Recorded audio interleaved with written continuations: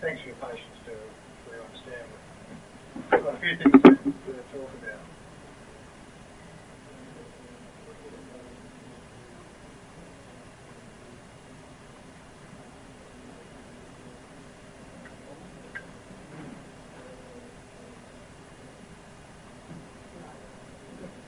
Okay, you all right?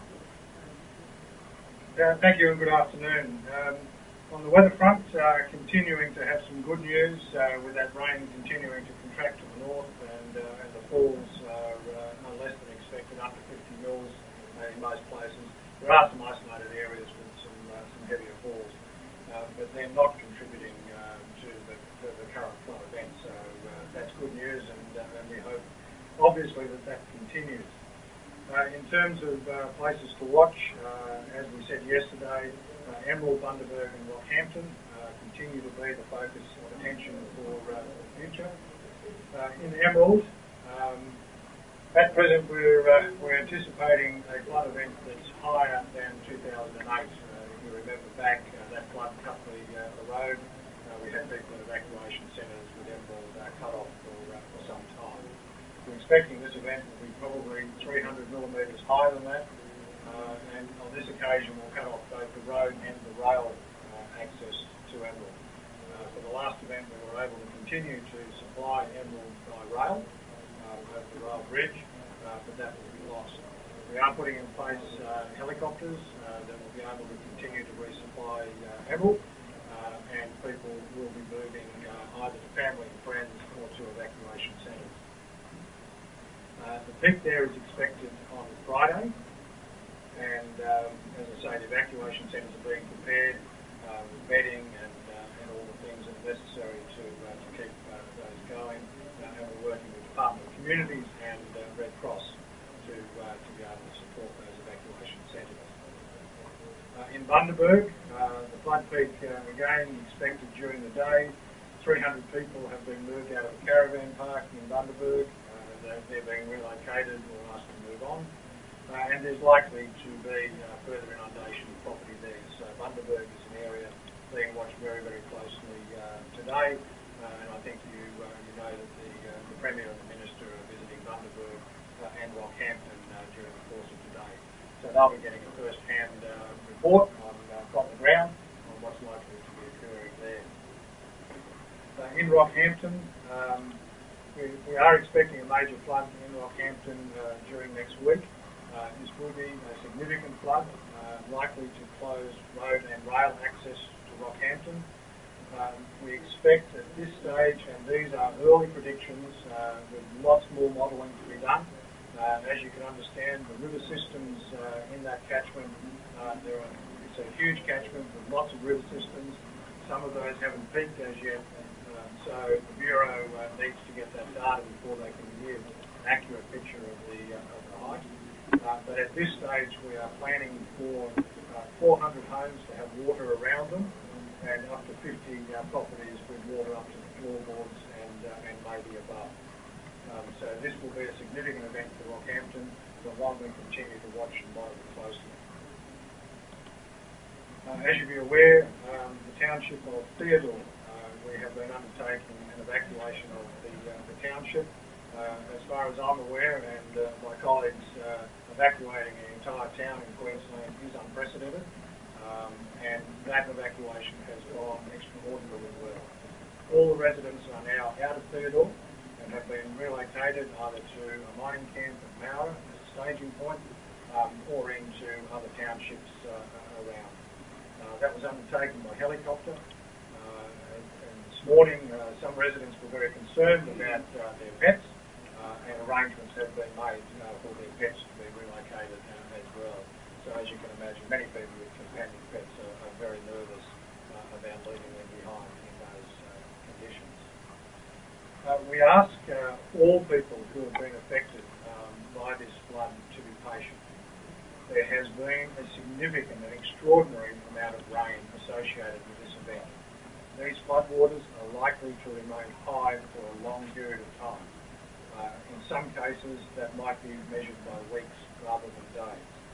So people need to be very patient about if they have moved out of their property. It may be some time before they can move back in. If people have had their properties inundated, then obviously safety is a key issue, and those properties will need to be inspected from both a health perspective and also from electrical safety before people can move back in.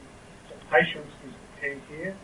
People need to understand we're working as hard as we can, but these waters will go down when nature tells us they'll go down, not when we want them to. Evacuation centres around Queensland. Last night there were over 700 people still housed in evacuation centres, and many more are staying with family and friends. So the scale of this event is significant. The Department of Communities is ramping up to provide assistance to those people affected. What I'll do is give you a number, 1-800-173-349. And if people have been affected or are facing hardship of any kind as a result of this flood event, they should call that number and communities will be able to tell them what assistance is available to support them through this difficult period. In terms of safety, roads continue to be a concern, and Brett will speak more about that in a moment, I'm sure. As the waters do go down, I'm sure we'll find lots of damage to roads. So again, we call on people to be patient. As roads are impassable, do not attempt to go through them, do not attempt to go through water.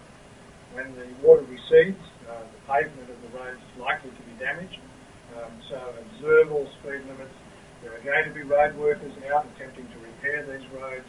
Drive slowly and safely around those people. They're attempting to get you home as quick as you can, and they don't want people screaming past at 100+ kilometres an hour because that makes their life dangerous. So if we can all show a little patience and regard the people who are trying to help, that would be fantastic. In terms of water, a number of these communities will need to closely look at the water. If the water's discoloured or you're at all concerned, then the quickest thing is to boil that water for 3 minutes or more, and then it will be safe for drinking. So just monitor that closely. We don't want people getting sick because of contaminated water. And as I indicated, those people who have had water above their floorboards, you will need an electrical inspection before the electricity can be reconnected to your home. We will attempt to try and coordinate extra electricians to support and undertake that so that people can get back into their homes at the earliest possible time. But again, we plead for people to be patient during this time. And the other thing, the final thing is the best source of information about things generally is through your local council. So if there are any issues, any concerns other than those that I've spoken about, contact your local council and they'll be able to give you information about your local community. Thank you, Brett. Thanks very much, Brett. A couple of issues I'd like to touch on. The first one's road safety. Bruce correctly has pointed out that we're still in a response and a recovery mode, so we are seeing waters falling in areas all around the state, while other areas, of course, water is still rising. Many people at this point in time are making plans for New Year's Eve. There's people returning from Christmas festivities, and of course there's the general traffic associated with school holidays. We're appealing to people to plan those trips, to consult with the 1940 number on road closures. But as Bruce pointed out quite correctly, there's going to be a lot of emergency services workers fixing roads. As water recedes, there'll be potholes and other damage to roads. We're asking people to drive to the road conditions, to plan their trips very carefully and to respect those emergency services workers who are repairing roads. Yesterday, at Oakey, we had a situation where someone has removed or shifted the road closure sign. This caused a fire appliance to skid off the road. This is another example of the consequences that can happen when people do silly things. This happened at Oakey yesterday afternoon, last night, and it delayed the fire appliance from getting to a situation. Also yesterday, we had a 17-year-old and a 15-year-old brother and sister who had to be rescued in flooded waters near Boston. Once again, we'd like to reinforce the importance of, for everyone, whether on pedestrian traffic or whether in vehicles, not to enter flooded waters. We've had a long period of drought in Queensland. People are generally inexperienced in dealing with flooded waters. Entering those waters is perilous. And once again, it diverts emergency services personnel from core duty to having to rescue them. That brother and sister are very, very lucky to survive yesterday, and representatives from the Queensland Fire and Rescue Authority told me there's been 12 swiftwater rescues yesterday. So thank you for assisting us in getting that message out. It's so important that people don't drive into or otherwise enter a flooded water. Thank you. Could I ask the most important question of all about rescuing the dogs and cats? Have they gone back for all the dogs and cats? What happened was those people who were concerned had delayed their departure. The containers to take the dogs and cats has come in today, so the people have been able to work with their pets. But they wouldn't go to like take the dogs? Yeah, that's a fairly normal response from people. We find that, and so do others right around the world. Well, when you've got the entire town evacuated, it's not like a native can do it. That's absolutely right. So I hope we get some check of that. That'll be more important for everybody than what's happening in Aussie. So was it that they couldn't take them initially because you had to get people out first? No, because you have to have a container. You have to because they're in a helicopter, the whole raft of issues around that.